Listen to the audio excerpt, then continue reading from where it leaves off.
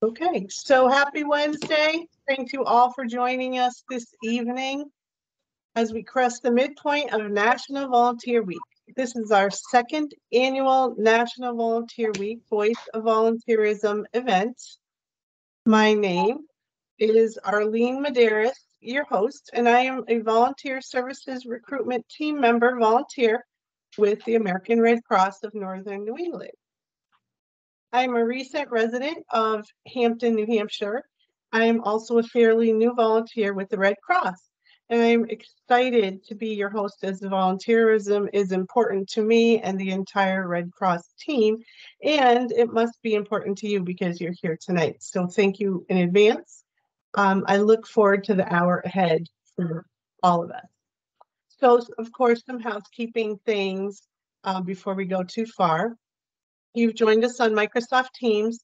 If you don't know and haven't used it, if you move your cursor around your screen, you'll find a floating bar that allows you to toggle on and off your microphone, camera, and raise your hand with icons or share a reaction, and it will also open a chat window.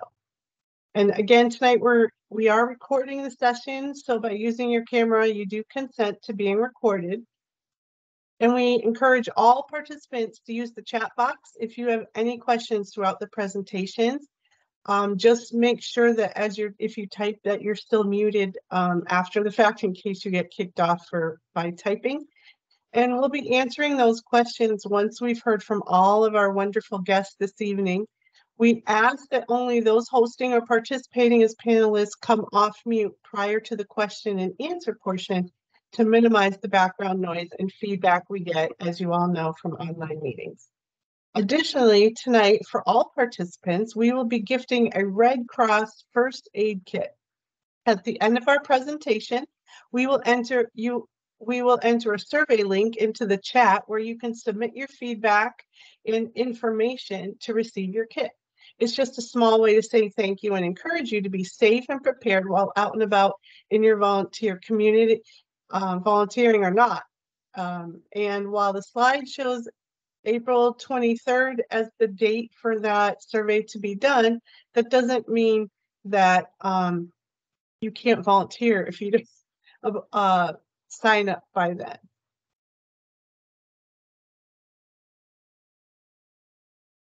So as we kick off this evening, we wanted to share the statement from Points of Light, and I quote, National Volunteer Week is an opportunity to recognize the impact of volunteer service and the power of volunteers to tackle society's greatest challenges, to build stronger communities, and be a force that transforms the world.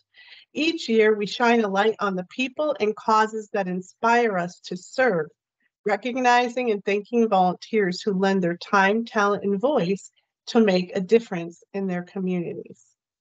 End quote. National Volunteer Week was established in 1974 and has grown exponentially each year with thousands of volunteer projects and special events scheduled throughout the week. Today, as people strive to lead their lives that reflect their values, the expression of civic life has evolved. Whether online, at the office, or at the local food bank, whether with a vote, a voice, or a wallet, doing good comes in many forms, and we recognize and celebrate them all. The end of the quote. Tonight, we have come together to do just that. Tonight, we won't only hear about how volunteers make a difference with the American Red Cross and how you can get involved, but we will hear from our regional CEO and 3 of our beloved volunteers who are an essential part of our story here in Northern New England. I am honored to take a moment to introduce Stephanie Coutier from Northern New England CEO. Stephanie is the Chief Executive Officer for the American Red Cross of Northern New England as of October 2020. In this role, she oversees Red Cross services in Maine, New Hampshire, and Vermont. Stephanie has served the American Red Cross mission since 2011. She is a skilled professional with over 15 years of direct nonprofit community relations, fundraising, and event planning experience throughout Maine, New Hampshire, and Vermont. Stephanie attended Southern New Hampshire University to pursue both her undergraduate and graduate degrees, receiving a Master of Science degree in organizational leadership. Stephanie lives in Stratford, New Hampshire with her husband and 3 daughters. But regretfully, Stephanie could not be with us tonight. One of her children has a school function she needed to attend. But if you have met Stephanie, then you know she is here with us in spirit to celebrate tonight. However, in her place, she has recorded a few words for us tonight.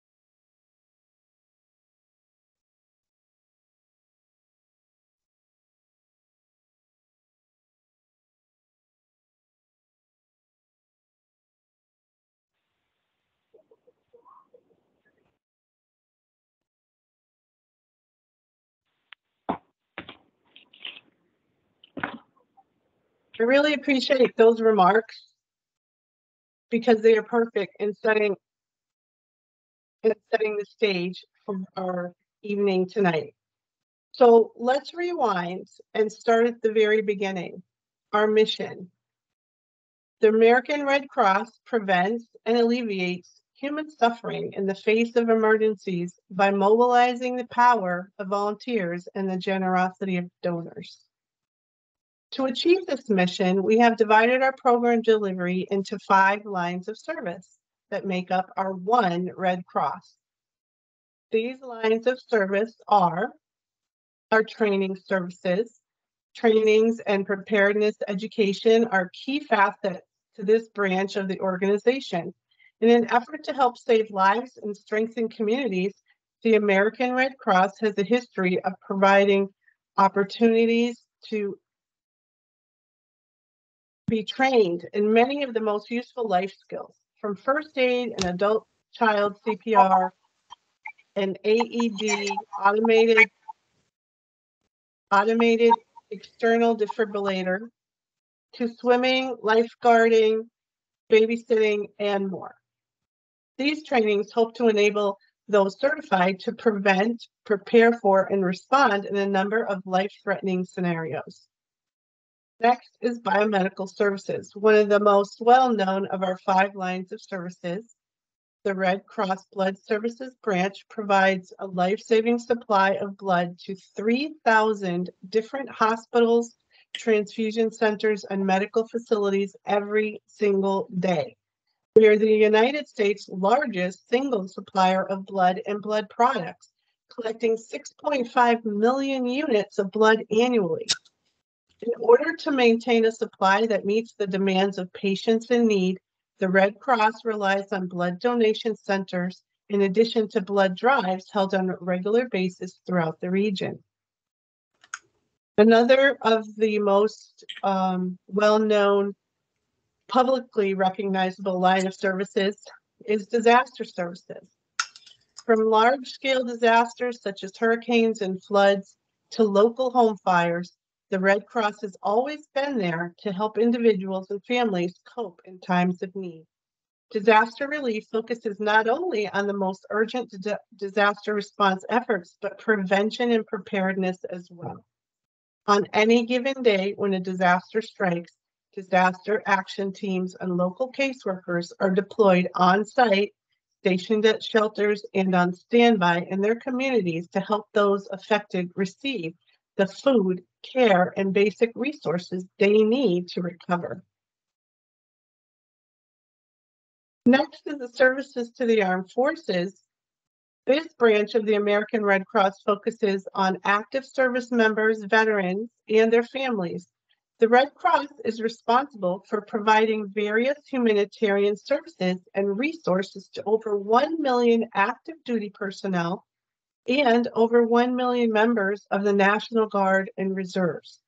These services are available across the United States and in military installations around the world. Additionally, emergency communication services play a central role in uniting families with their military members. And lastly, international services.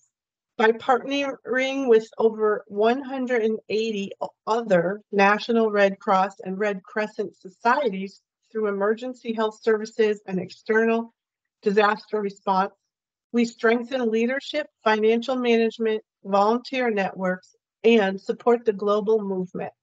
International humanitarian law education continues to allow youth volunteers here in the U.S.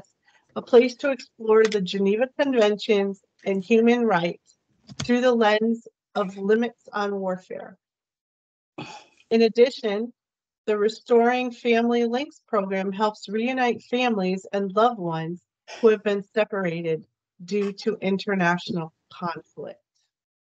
With this overview complete, let's move to our guests who are essential in allowing us to provide these services. If you did not already know, our workforce is about 90% volunteer-based. We simply could not be successful without volunteers. So tonight, we are very excited to have Mark, Phyllis, and Bill with us representing the Northern New England region. Among all of our presenters this evening, we collectively bring over 22 years of Red Cross experience. Tonight, we have tasked our guests with telling us their Red Cross story. You'll hear a variety of remarks that may include how they came upon the Red Cross, why they serve, and why they stick around. Let's give our full attention to their stories and the services that they provide to the community. We encourage your questions and we'll take a quick pause after each speaker, but only so that you can put your questions that you might have for each speaker in the chat. And I would ask that if you have a question that's specific to the speaker, to at least put their name at the front of your question so that that person can personally answer your question during the question and answer period. Panelists, a friendly reminder to keep your eye on the clock, and Erica will be flashing the 1-minute warning just in case. We want to ensure everyone has time to share what they brought and as well for audience members. So first to the stage is Mark Kritz. Mark has been with us for about 4 years, since 2018. He lives in Londonderry, New Hampshire. And a fun fact is that Mark's wife, Sue, also volunteers with us, and they are definitely a power couple. I will pass the mic to Mark to share his Red Cross story. Thank you, Arlene, and good evening, everybody. Nice to see all of you on the different little bubbles that I can see here. So my name is Mark. As Arlene mentioned, I've been a volunteer since May of 2018. I am the Northern New England, or NNE, Logistics Facilities Lead, and in that role, I'm responsible for doing shelter surveys and facility use agreements in all 3 of the states. Here's another Red Cross acronym, RAST, which is the Regional Application Support Team. I'm the local expert for the software that is used to store all of the data for the shelters. I'm a disaster action team responder here in Southern New Hampshire. I regularly sign up for shifts and go out mostly with my wife, who is the supervisor in that area. I'm an instructor, specifically an advanced instructor, which means I can teach the more difficult upper level courses. I'm also certified to teach forklifts if anybody needs to get certified. And another Red Cross acronym for those of you that aren't in the Red Cross is GAPS, which is Group Activity Position. Think of it like a job description, and I have manager gaps in both in a logistics field and also in what's called operations management, which I'll talk about a little more later. Thanks, Arlene. You can move to the next slide. So one of the questions is, how did I get involved with the Red Cross? I retired from the auto industry about 17 years ago, and I had just a wealth of logistics experience. I later ran my own manufacturing consulting company for another 10 years. So in my world, logistics is part of my DNA. I did do quite a bit of volunteering for Dean Kamen's New Hampshire robotic nonprofit, but I didn't do very much logistics there, and I kind of missed the logistics end, although I liked the engineering end on the robotics. So volunteering for the Red Cross where I could use my logistics was very appealing to me. And as was mentioned, my wife had already been a volunteer for a few years, and I was able to get into the system through her. Okay, Arlene. So the question that comes up is, what keeps me volunteering? And going on the DAT or Disaster Action Team calls to help clients throughout one of the worst days of their lives is important to me. There's definitely an opportunity as a volunteer to grow into supervisor and manager roles, which then will later get you to be able to deploy. I really enjoy teaching, especially classes in logistics or management. It's an opportunity for divisional and national level deployments, and I've got some pictures of those coming up in a bit. One thing I really enjoy is mentoring the next wave of volunteers who came in behind me to grow into positions utilizing their specific skill set. One of the roles that I have is I'm on the Northern New England leadership team, so I attend the leadership meeting every Monday morning and am part of the heartbeat of the organization.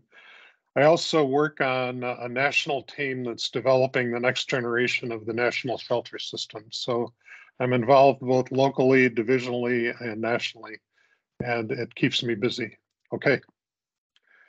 So there's going to be a series of slides, and the theme on all of them here is what keeps me volunteering, and each one has a little different twist. This first one has to do with national deployments. And these three very happy ladies that you see in the picture here worked for a dog shelter in Fayetteville, North Carolina. And what happens after shelters are finished and closed up, logistics ends up having to get rid of all the blankets that are there. And one of the places that we find that loves blankets are dog shelters. And these ladies I delivered two cargo vans full of blankets to them, which they said would last them for a year. They were very, very happy people. So go ahead to the next slide. On that same deployment, one day I was tasked with taking cots down to a Baptist church down near the Cape Fear River, which people have probably heard about the Cape Fear River before from movies. And I had to drive through an area that had been very significantly flooded. And doing that, I realized that the work that we do is very important to all these clients. These people's lives was out on the street waiting to be picked up. So it's a sight you don't get to see very often up here in the Northeast, but down in North Carolina, it happens semi-regularly. Go ahead, next. I did a national deployment in Oregon a couple of years ago, and on the first day I was there, I was driving down to the district, and I was asked to stop into a church, and I was expecting not that much. It was just supposed to be a church, and they had a giant tent set up. There were multiple 53-foot trailers there with rakes and shovels and supplies and meals and water. And the one thing that really hit me being from the East Coast is what are called sifter boxes. And in the right-hand picture, you can see a whole great big stack of them that come out of our warehouses and are also donated by people in the local area. And what these are used for is for people after the fire has gone through where their house used to be, they go through with the shovel that we give them and the rake, and then put the materials in the sifter boxes and sift to look for memories. So it was pretty moving to me to see that. I'd never seen that before here on our side of the coast. Next. One of the other things, the primary position that I deploy in is in facilities, and then part of facilities is finding warehouses. And also on that Oregon deployment, on the way down, I stopped at, they didn't have a warehouse, so they had parked all the tractor trailers at a county fairgrounds, and the trucks were all sitting out there. It was very warm, very dry, dusty, and we had 3 or 4 forklift operators working in the dust every day. So the first thing that I had to do was find a warehouse. We did that, and this picture was taken the first night when I was there with the first trailer moved. Go ahead, next one. Another real quick, I did a deployment in operations management. You can see the temperatures on the screen. I was with a team of 25 people who were getting ready to be deployed out to cover shelters that were there for the heat. Next. Local volunteering, this is at the New Hampshire Motor Speedway. I volunteered there twice. Go ahead. Another thing is working with partners, in this case, a Bud Light truck delivering water, not Bud Light, to our warehouse in Oregon. Here locally, we have Crystal Geyser, Coca-Cola, and Budweiser all support us in our region. Go ahead.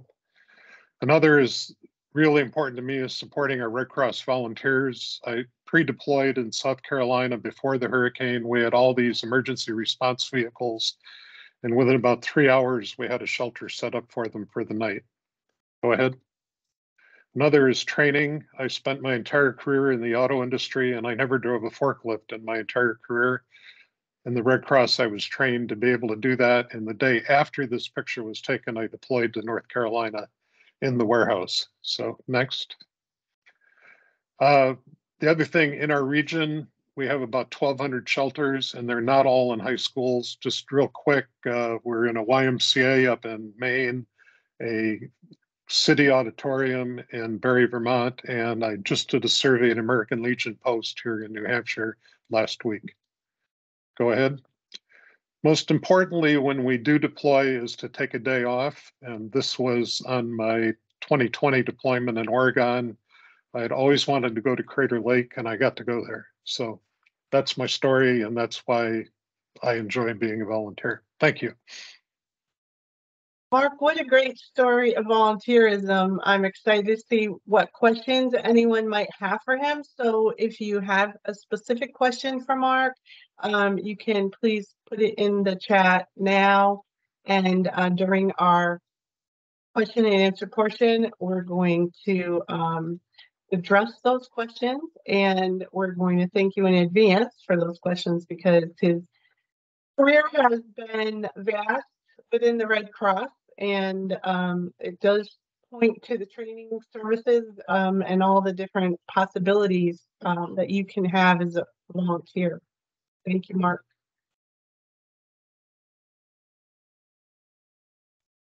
And now, next to the virtual stage is Phyllis Arnold Rand.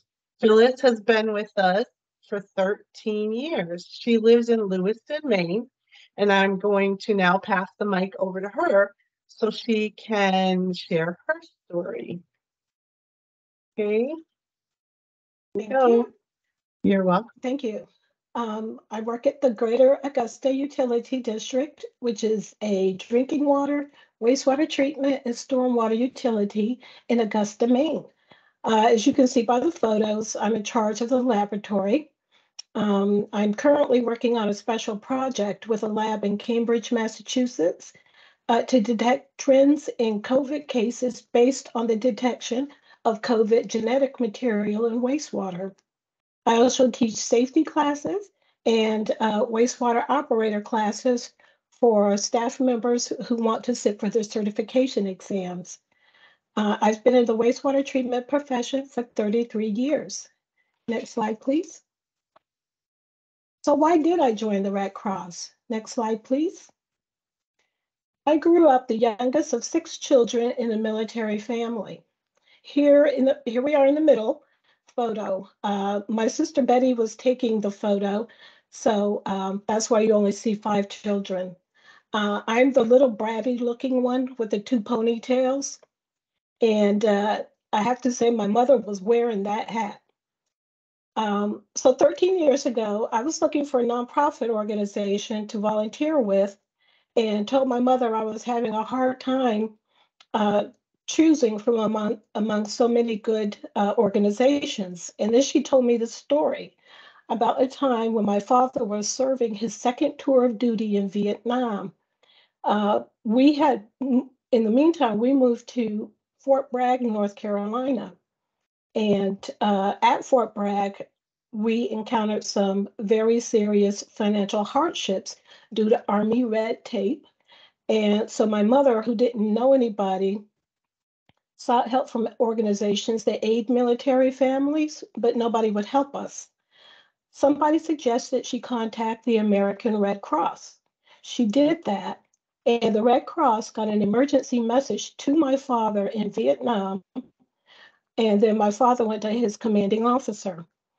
As those of you with a military background know, commanding officers have a special way of encouraging staff to make things happen.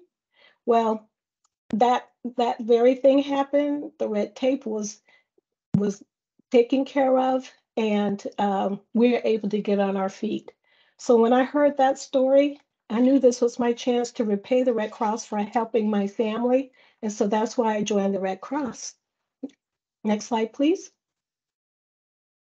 So currently, as a government operations manager, I manage and work with volunteers who serve as Red Cross liaisons to local, county, state, federal, and tribal governmental agencies during disasters. I'm getting more involved with my local community as a Red Cross community volunteer leader. In the past, I served in service to armed forces when I volunteered at a military hospital. Last October, I successfully donated blood for the first time. After that first donation, the Red Cross notified me that my blood had a special characteristic that made it compatible for people who suffer from sickle cell disease, which is a disease that predominantly affects people of African descent. That information energized me, and so I decided to run my first blood drive this coming Juneteenth holiday with a special emphasis on recruiting blood donors of African descent. I'm both excited and nervous, but I have a lot of support. And I want to emphasize that this blood drive is open to all donors. Next slide, please. So volunteering for the Red Cross can have many facets. An important and vital characteristic of a Red Crosser is to always be flexible, semper gumby. You may be participating in a full-scale disaster exercise one day, being interviewed by a television station another day. You may be deployed to a disaster on the other side of the country, or handing out cleaning supplies after a hurricane, sleeping on a cot in a staff shelter, or marching in a parade. The important thing is with disasters, whether local or national, large or small, the situations can change quickly. Be flexible, keep calm, and remember you're not alone. Next slide, please. So I deployed to the Bootleg Fire disaster relief operation in mid-July 2021.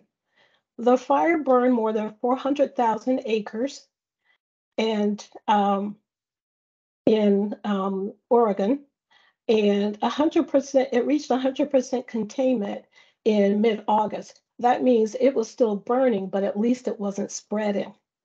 My photo shows a typical scene as I drove from where I was working out of the incident command post to where I stayed at night. Next slide, please.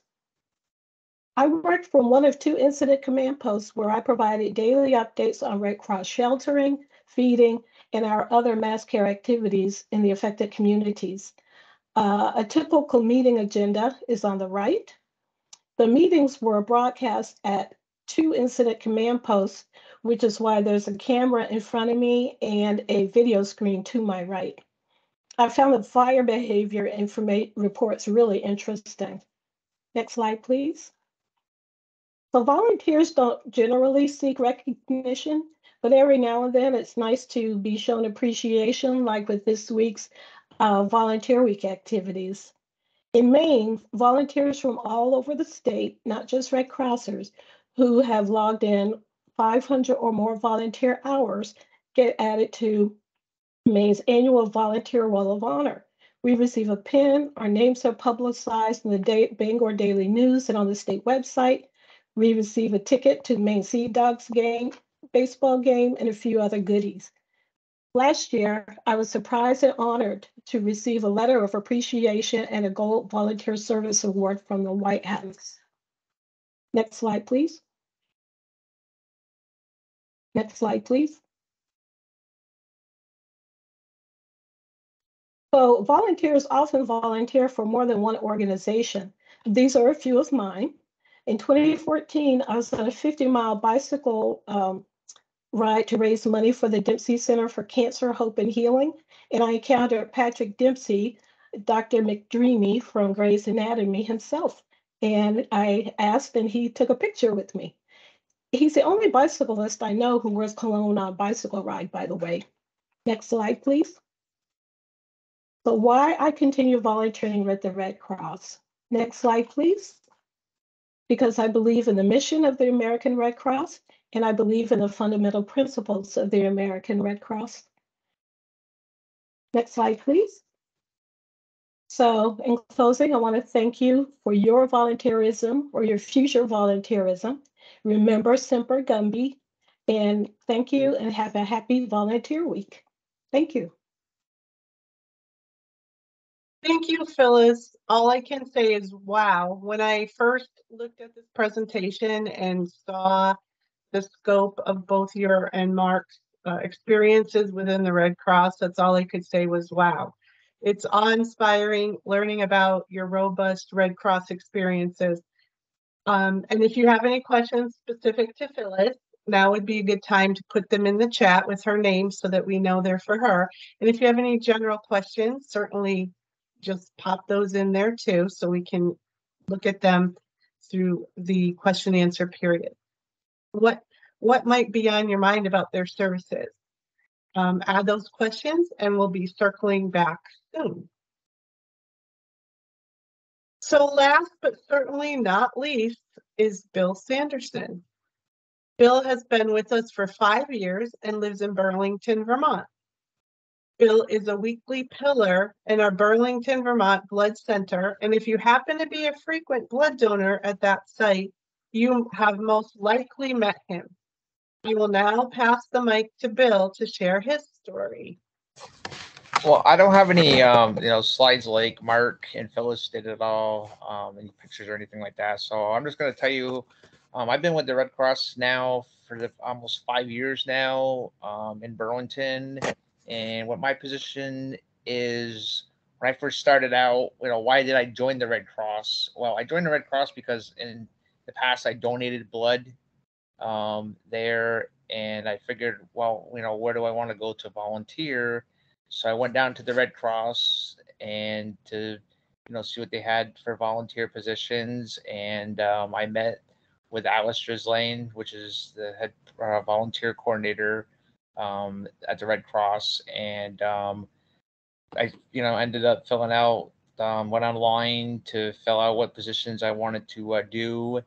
And so I went to another Red Cross thing, and then I went back and they had positions available for the canteen at the main plant and also donor ambassador position. So I started out as a canteen person working in the canteen. So that consists of the canteen is where donors would go after they're done donating platelets and donating blood. They would come over and they would sit down, and there's a basket that's full of snacks, and you could ask them if they wanted anything to drink. And at the time we were able to serve, we had serve juice, which we still do, serve water, which we still do, and we also were able to serve coffee, hot chocolate, and hot tea, which right now we cannot serve right now because of the pandemic and everything, because of COVID. And so we would ask them if they wanted anything to drink or cold to drink, and they would ask us, and and we would get that for them.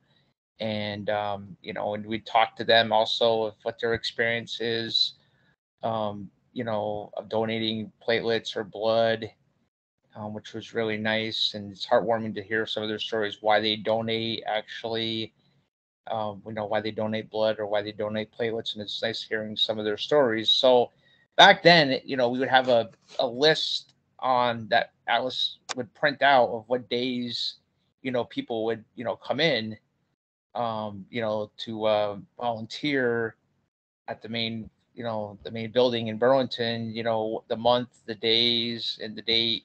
And we could actually fill in our name if it wasn't already filled in, and we could, or tell them ahead of time what days we wanted to volunteer. And that would happen. And then I ended up moving to another position, which is the ambassador position, which is when people come in. What's changed in that position when I first volunteered is when I first came in 2017. That's when I first started, volunteering. Actually, was June of 2017. Is the ambassador is when they come in, we would ask them, did you have an appointment? And they would say, yes, we do. We would check the list of names who had appointments. We'd highlight it. And what they had back then is they would have a little plastic thing on our desk, two plastic, they would have a plastic thing, and it had two slots. One slot was for platelets, another slot was for blood, and double red, which was called back then, which they call now power red. And what they would do is if somebody had a platelet appointment, we would say, do you have a donor card or an ID? And they would say yes. So what we would do is we'd take their donor card or ID, would put it in one slot, and then we would say, all right, you can go sit over where the people would sit, actually, where they, where until they got ended up seen by staff. There's a place over in the main building where people could actually sit down when they came in. We'd show them where to sit down, and over there they would be, there'd be water, there would be snacks, and I would tell them, I'd say, you're welcome to have anything to snack on or drink when you're waiting. And they'd say, okay. And then the next person would come in, they were donating blood, they would actually come in, we'd ask for the same thing. Do you have a donor card or an ID? Do you have an appointment? And they would say yes or no. If they didn't have an appointment, either platelets or blood, then we would have to ask staff. There would be some days where they would say, yes, we can accept, ended up accepting, walk-ins, and it'd say some days it'd be no. If it was no, then we'd say, sorry, you can't, we can't accept your appointment today. Can you make another appointment, and they can make an appointment right there at the main building. There was a person there that could actually make appointments, or we would tell them to call 1-800-RED Cross, to reschedule your appointment. If they did accept walk-ins, or if they did have an appointment, then we would say, do you have a donor card? And then we would say, do you have a donor card or an ID? They'd say yes. What we'd do is we'd have a name tag, which means there was a green one, which means they're first-time donors. There's a red one, which means they're donating whole blood. And then there's another red one with a blood thing down bottom where it says double red, which was called back then. And if they were a first-time person, they would only be able to accept donate blood because, they never donated blood at all before. So we'd give them a green one. If they already donated blood, then we'd give them a red one. And if they want to do power red, you'd have to have an appointment actually to donate to that actually. So what we do, get back to what I was saying, if they were doing the whole blood, back then they would actually fill out the card. They'd put their name on the card, the red name tag. We'd ask for a donor card. We'd ask for an ID. Then what we'd do is we'd take a paper clip, attach the name plus the donor card or the ID, and we'd put it in the slot. The other slot, which would be for blood and only, double red only. And then if another person came in that was donating blood or power red, they would go behind that person And then what the staff would do, they would come up and they would, grab the person that was up front, that's been waiting the longest for either platelets or, donating blood or Power Red. So what happened was, as time went on, I don't know if it was 2018 or 19, then it came out with a computer where people that were coming in could actually do it remotely. They got rid of the thing where we didn't have to ask for, we didn't have to, end up attaching a donor card or an ID, when if they're donating blood or platelets, we didn't have to put it in the slot. So what happens now is when they come in, we ask them, do you want to donate? Do you have an appointment? And we tap the screen, and on the screen they would say, do you have a donor card? Do you have an ID or a driver's license? And they would hit the screen and they would say, donor card or an ID. Then what they would do is they'd scan it. We have a little scanner underneath. They would put their card underneath it and automatically scan it. It'd say, do you have an appointment? And if it does, it'd say their name, the appointment, they hit yes. And it'd say, did you do rapid pass? Well, the rapid pass is where if you didn't, it has all kinds of different questions, health questions you could actually do in your own home, which I'm sorry I didn't mention back then. We did, when I volunteered, they still had rapid pass. Hey, Bill, we are at time, but I hate to cut you off because rapid pass is actually really cool, and I know you were going to get into it. Yeah. Do you have a closing statement or anything before we move on? And this was so cool to hear about the process. Okay. So I'm sorry. So what happens is, if they didn't have any, if they didn't do the rapid pass or whatever, we have the, health information that they can actually do it. And if they can answer the rest of the questions, they can do that, So in closing, why do I volunteer? I volunteer because I enjoy what I do, for work. I enjoy helping people, hearing their stories and what my position does and everything else. So that's why I volunteer and enjoy, helping out as much as I can with the staff and doing what I do, there as well. And I really enjoy hearing other people's stories, Mark and Phyllis's stories and why they volunteer. And if you ever do want to volunteer, for people that are here that never volunteered, get in contact with your volunteer coordinator. You can either do volunteering like I do for my position, or Mark does and Phyllis does, and you can either go online and get that information, or meet your volunteer volunteer coordinator. And thanks for all the people that do volunteer and hearing your stories today, and congratulations to all of you for what you do, and happy Volunteer Week. Well, thank you, Bill. Thanks. Thank you for sharing your story with us, because it's very interesting to know about the process. And it's always a privilege to have you in the Burlington Blood Center. You're an important part of that team. And I already saw that some people have questions that they've put in the chat, so that's awesome. We're going to be in our question and answer period shortly, so you can keep putting those questions in for Bill. And so I'm going to thank you in advance for all those people that already put in some questions. What I love about these stories is that they are all very different, and they're different from even my own. We all come to volunteerism for different reasons and with different intentions. And along the way, we run into similarities, but our stories really are our own. For anyone in the audience who has thought about volunteering, who's not already with the Red Cross, or if you're even thinking about another local organization, we encourage you to give it a try. These volunteers did. I did too. Now we are part of something so much bigger than ourselves. You can tell from each of the speakers, and I hope you can tell from my own speaking, that we are very excited to be part of the Red Cross.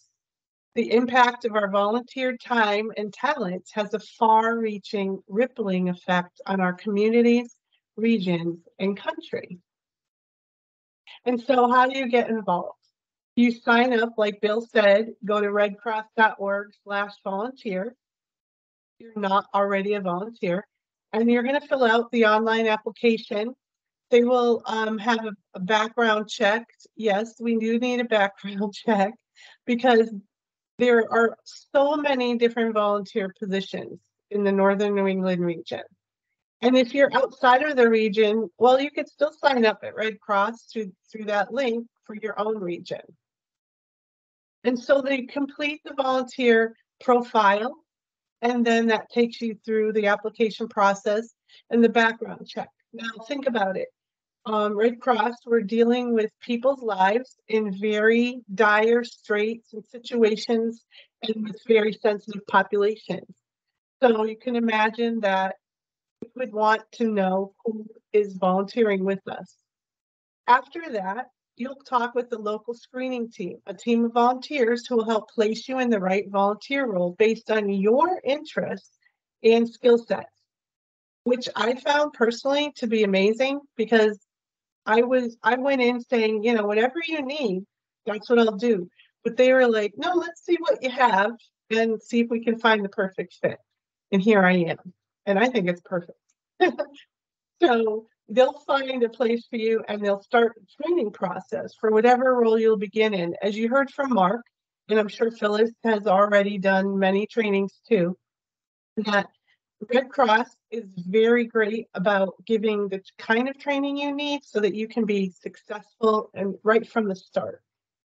And even if you aren't interested tonight, but if you know someone, if you're already a volunteer who might be interested, please share this intro with them and the link, because you never know what people might want to be doing, because what's that saying? If you are asked, you probably will do it, but if you're not asked, you don't even know that you want to. So now we'll be giving out more specific contact information at our question after our question and answer segment, which is next. Awesome. So Go ahead, yeah. Ellen, sorry. So I wanted to thank everyone for participating, for staying with us, especially our panelists. And there are a couple more slides, but we're going to look at the questions from the audience. And I know that there were a bunch, and we'll ask the specific guest to pop on or off mute as needed. Yeah, awesome. So we do still have some questions in the chat. We have put some responses in there. I know Mark and Phyllis, you have been answering those along the way as well, but we have a few and we have a perfect amount of time to answer those. So first, Mark, I have a couple of questions for you that are floating in the chat box. So a great question that Logan asked, do you have any key tips for volunteers going out on their first deployment? I'm sure that can be kind of a challenging situation going out there for the first time. So any tips? Number one is patience, because it sometimes takes a little while to get checked in and you really want to get to work when you get there.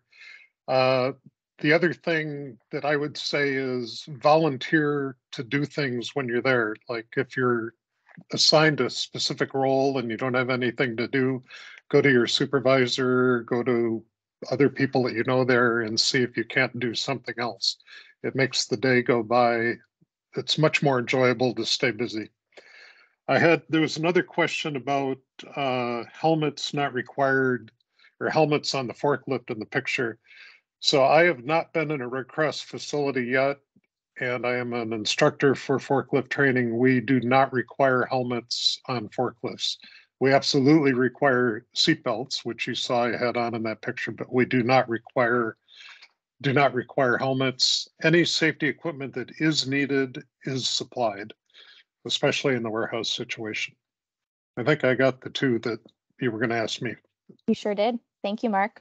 Sure. And Barbara, you had a great question as well. So Barbara asked, do you have to know much about blood medically or scientifically to volunteer to help at blood drives?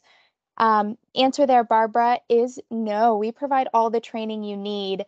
Bill, do you feel that you have to have a lot of kind of understanding of blood to be a blood donor ambassador? Well, what was the question again? I'm sorry.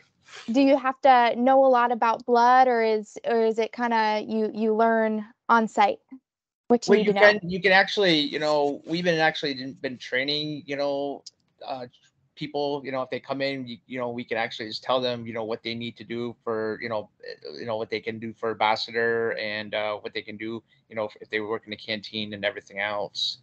For right now, what people do is they mostly, when they come in now, they mostly just cover, both positions. You don't have to you don't have to have any really experience at all to do with an ambassador, or to do the canteen, as far as I know at all.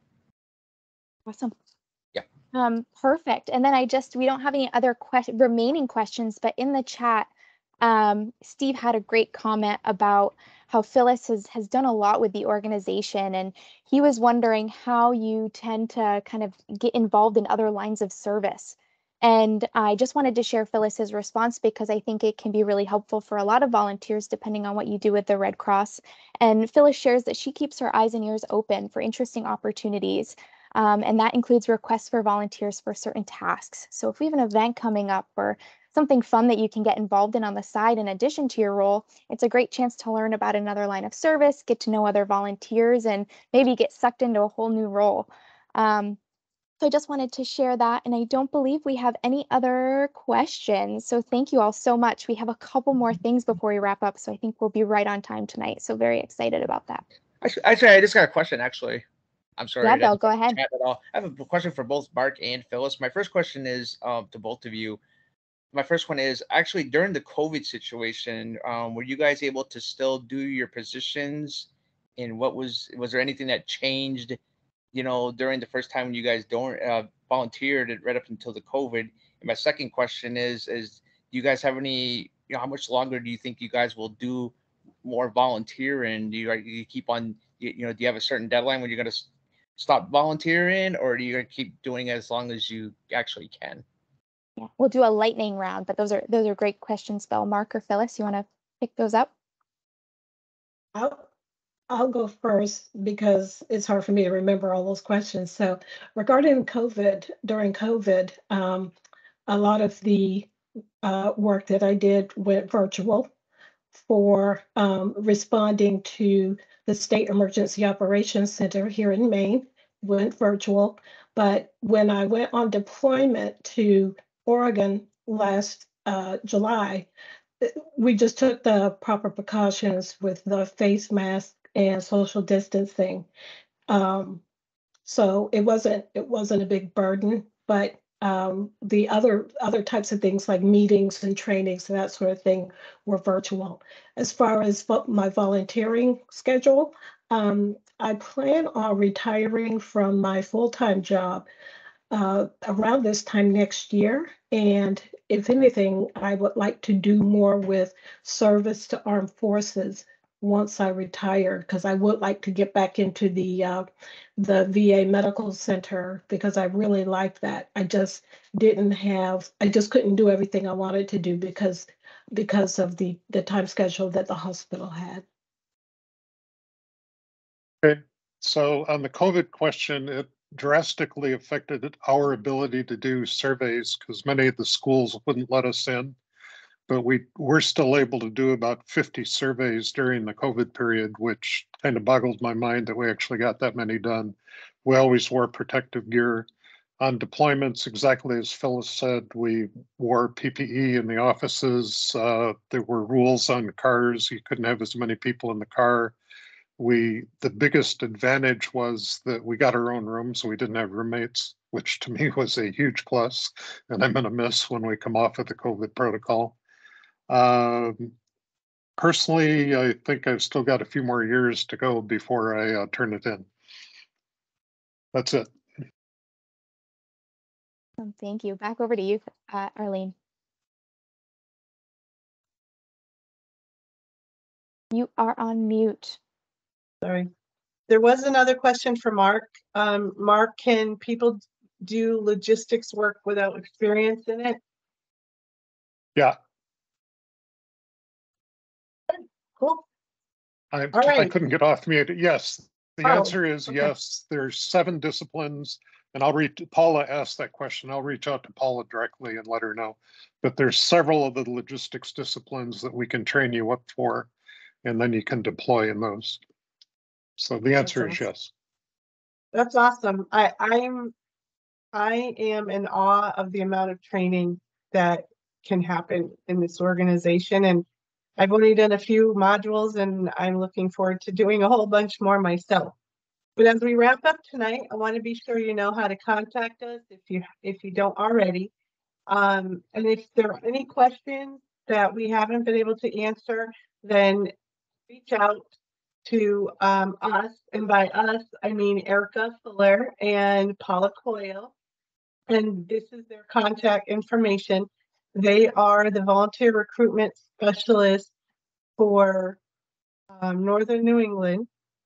And I want to personally thank our CEO, Stephanie, for kicking us off this evening with the recorded message, as well as our guest speakers, Mark, Phyllis, and Bill, who have shed light on some of the humanitarian services provided through the American Red Cross. What a varied bank of services those are.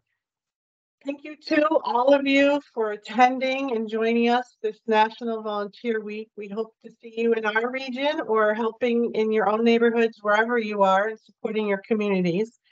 And at this point, we want to make sure that you all receive a first aid kit so that you can practice safety in your communities. And Erica has now popped in a survey monkey form that you just have to fill it out and with your information, and we'll get the kit in the mail to you. And again, thank you for all the volunteers past, present, and hopefully future. Whether you're down the street, across the country, or around the world, we sincerely appreciate you, especially this week, but every day. For current and paid volunteer staff, we hope to see you tomorrow night. Jeopardy is from 6 to 7, as this will be the final Northern New England event for National Volunteer Week. For everyone else, we hope to see you volunteering with us or within the community, and have a great, safe, and wonderful evening and the rest of the week. And we send you off with a quick little video of some of the